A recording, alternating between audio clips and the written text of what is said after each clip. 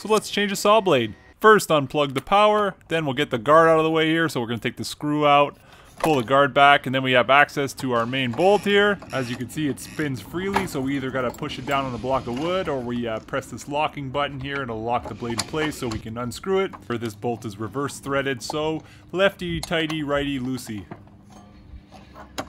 And it's off.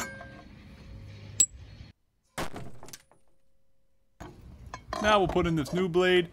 Most importantly, when we put the flange back in right here, please make sure it's facing the right direction and it clicks.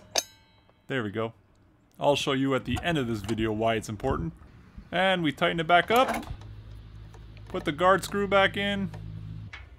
Plug it back in and give her a rip. And here's why we want the flange on properly. Yikes.